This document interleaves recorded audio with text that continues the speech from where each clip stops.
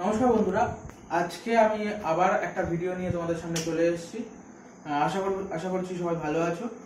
তো আজকে আমি একচল বিশিষ্ট দ্বিঘাত সমীকরণের আরেকটি ক্লাস নেব। তো এখনো পর্যন্ত যারা আমাদের চ্যানেলটা সাবস্ক্রাইব করেনি তাদেরকে বলছি তোমরা চ্যানেলটাকে সাবস্ক্রাইব করে নিও, ভিডিওটি ভালো লাগলে লাইক করো এবং শেয়ার করো। আর মাধ্যমিকের গণিত বিষয়ক সমস্ত ভিডিও পাওয়ার জন্য আমাদের চ্যানেলটাকে অবশ্যই সাবস্ক্রাইব করো, ঠিক আছে? তো একচল বিশিষ্ট আমাদের মাধ্যমিকের গণিত বইয়ের প্রথম চ্যাপ্টার হচ্ছে একচল বিশিষ্ট দ্বিঘাত সমীকরণ। তো একচল বিশিষ্ট দ্বিঘাত সমীকরণ জানার আগে আমাদের বেশ কিছু বিষয় সম্পর্কে জানতে হবে, বেশ কিছু টার্ম সম্পর্কে জানতে হবে। যেমন ধরো তুমি বাজারে গেলে, তোমাকে তোমার মা বলল 2 কেজি আলু আনতে, ঠিক আছে? 2 কেজি আলু আনতে। তুমি বাজারে গেলে, তোমার মা বলল 4 কেজি আটা আনতে, 4 কেজি আটা আনলে, 3টে চকলেট আনলে। এই যে 2, 4, 3 এই যে নাম্বারগুলো, এগুলোকে বলা হয় হচ্ছে ফিক্সড নাম্বার। এগুলোকে বলা হয় ফিক্সড নাম্বার। আর এই চলরাশি বলতে কি বোঝে? চলরাশি হচ্ছে এমন একটি রাশি যে রাশির নাম্বারটা আমরা জানি না, মানে যার এক্সাক্ট ভ্যালু আমরা জানি না। যেমন ধরো x, আননোন যে কোনো ভ্যালুকেই আমরা চলরাশি বলবো। x, y, z এগুলো হলো এক একটা চলরাশি। কারণ দেখো, x এর ভ্যালু এট এ সার্টেন, মানে যে কোনো একটা মুহূর্তে x এর ভ্যালু 1ও হতে পারে, বা x এর ভ্যালু একটা মুহূর্তে 2ও হতে পারে, বা x এর ভ্যালু 3 আপ টু যে কোনো একটা নাম্বার, যে কোনো একটা ফিক্সড নাম্বার হতে পারে, বা যে কোনো একটা নাম্বার হতে পারে। তো কি x এর ভ্যালুটা কোনো একটা মুহূর্তে আমাদের কাছে অজানা, তেমনি y এর ভ্যালু, z ভ্যালু, এই সমস্ত আননোন ভ্যালুগুলোকে বলা হয় চলরাশি, ঠিক আছে? এবার যেটা সম্পর্কে আমরা জানবো সেটা হলো সমীকরণ বলতে কি বোঝায়। আমরা এবার জানবো সমীকরণ বলতে কি বোঝায়। তো আমরা এখন আপাতত জানলাম ফিক্সড নাম্বার কি আর চলরাশি কি। এখন আমরা জানবো সমীকরণ। সমীকরণ হলো এমন একটি সম্পর্ক যে সম্পর্কটা প্রকাশিত হয় কোনো একটি চলরাশি ও কোনো একটি ফিক্সড নাম্বারের মধ্যে। এখানে একটা সম্পর্ক থাকে, সম্পর্কটাকে আমি রিলেশন টার্ম দিয়ে বোঝালাম। এই 3টে জিনিস যদি কোনো একটা লাইনের মধ্যে থাকে তাহলে আমরা সেটাকে সমীকরণ বলবো। তাহলে সমীকরণ গঠন করতে গেলে আমার 3টে জিনিস লাগে। একটা হচ্ছে চলরাশি, আর একটা হচ্ছে তোমার ফিক্সড নাম্বার, আর যে কোনো একটা সম্পর্ক। এই চ্যাপ্টারে আমরা সম্পর্ক বলতে ইজ ইকুয়াল টু কে বোঝাবো। যেমন ধরো x ইকুয়াল টু 3, এটা একটা সমীকরণ, x ইকুয়াল টু 4, এটা একটা সমীকরণ, বা 2x ইকুয়াল টু 5, এটা একটা সমীকরণ। এগুলোকে হচ্ছে সমীকরণ বলে। কিন্তু সাপোজ ধরো তোমার কাছে আছে 2 একটা ফিক্সড নাম্বার আর x একটা চলরাশি, এটাকে কি আমরা সমীকরণ বলতে পারবো না। কারণ এটাকে সমীকরণ আমরা বলতে পারবো না, কারণ আমি কি বললাম, সমীকরণ গঠন করতে গেলে 3টে জিনিস লাগে, চলরাশি, ফিক্সড নাম্বার এবং তাদের মধ্যবর্তী একটা সম্পর্ক। এই দেখো, এখানে চলরাশি x আছে, ফিক্সড নাম্বার 2ও আছে, কিন্তু তাদের মধ্যে কোনো সম্পর্ক, তাদের মধ্যে কোনো রিলেশন নেই। মানে আমি রিলেশন বলতে এখানে ইকুয়াল টু কেই বুঝিয়েছিলাম, এখানে কোনো রিলেশন নেই। তো আমরা যদি এরকম থাকতো 2x ইকুয়াল টু 4, তাহলে তখনই আমরা বলতে পারতাম এটা একটা সমীকরণে আছে, ঠিক আছে? তো আমরা আপাতত পড়লাম চলরাশি আর সমীকরণ আর ফিক্সড নাম্বার, এই 3টে জিনিস সম্পর্কে আমরা পড়লাম।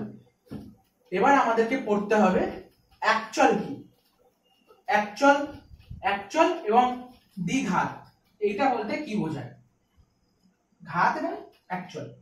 একচল মানে অন্য কিছুই না, যে সমীকরণে কেবলমাত্র একটা চলরাশি, সেটা x হতে পারে বা y হতে পারে বা z হতে পারে, যে কোনো একটা চলরাশি আছে, অর্থাৎ যে কোনো একটা রাশির মান আমরা আননোন রাশি আছে, তাকে বলা হয় হচ্ছে একচল, ঠিক আছে? যদি কোনো একটি রাশির মান আননোন থাকে তাহলে সেটা হচ্ছে একচল। এবার হচ্ছে ঘাত। ঘাত হচ্ছে ধরো একটা সমীকরণ আছে x ইকুয়াল টু 3, এর ঘাত কত? ঠিক আছে, এর ঘাত 1, কারণ যে কোনো x y z এগুলোকে যখন আমরা অঙ্কে লিখি না, এগুলোর ঘাত সবসময়, ঘাত বা পাওয়ার, এগুলোর পাওয়ার অলরেডি 1ই থাকে, ঠিক আছে? তো এর পাওয়ার যেহেতু 1, তাহলে x ইকুয়াল টু 3, এই সমীকরণটা হলো এক ঘাত।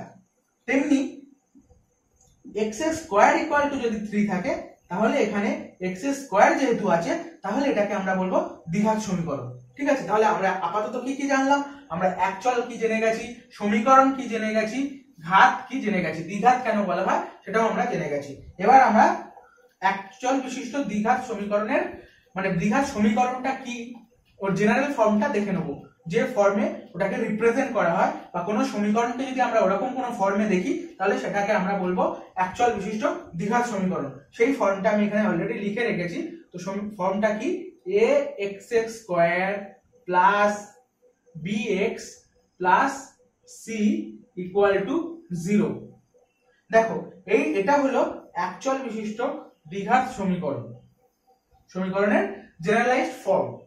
ঠিক আছে, এটাকে দ্বিঘাত। দেখো এই সমীকরণটা x এর সর্বোচ্চ ঘাত 2, তাই এটা দ্বিঘাত।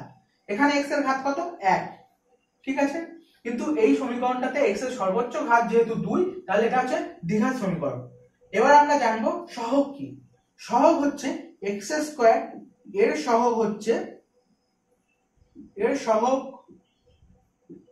হলো a, অর্থাৎ কোন চলরাশির সঙ্গে যে ফিক্সড নাম্বারটা আছে তাকে বলা হয় সহগ। এখানে a b c এগুলো হচ্ছে fixed number. x to the পাওয়ার 1 এর সহগ হচ্ছে b, R x to the পাওয়ার 0 এর সহগ হলো c। এখানে তো তোমরা বলছো, এখানে তোমরা বলতেই পারো যে এখানে c আছে, x টু দি পাওয়ার 0 নেই, কিন্তু অলরেডি তোমরা সবাই জানো যে x to the power 0 equal to 1 কেন হয় সেটা আমি এখন বলবো।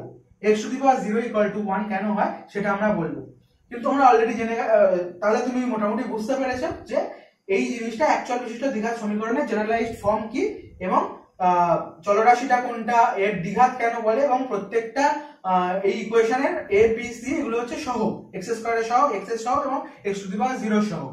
ঠিক আছে, এখন যেটা জানবো, এটা যদি আমাদের সিলেবাসে হয়তো নেই তাও জেনে রাখা দরকার যে x টু দি পাওয়ার 0 এটা কেন 1 হয় সব সময়।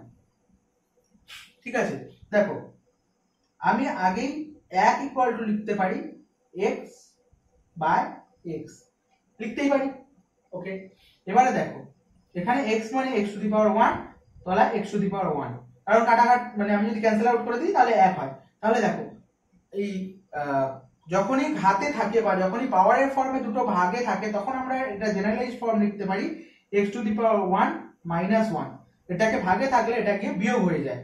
ঠিক আছে, তাহলে হচ্ছে x টু দি পাওয়ার 0। তাহলে আমরা দেখে নিলাম x টু দি পাওয়ার 0 এর মান কেন 1 হয়। আমরা তাহলে আজকের ভিডিও থেকে কি কি জানলাম? আমরা আজকে জানলাম চলরাশি কি, চলরাশি সম্পর্কে জানলাম, সেকেন্ড জানলাম ঘাত সম্পর্কে, থার্ড জানলাম সহগ জিনিসটা কি, আর একটা জিনিস জানলাম সেটা হচ্ছে এই দ্বিঘাত সমীকরণটা, দ্বিঘাত সমীকরণ। এর পরের ভিডিওতে আমরা নিয়ে আসবো তোমাদের অনুশীলনী কিছু করে দেখাবো আমি। আপাতত আজকের ভিডিও এখানেই শেষ করছি। ভালো লাগলে অবশ্যই লাইক দিও। ধন্যবাদ।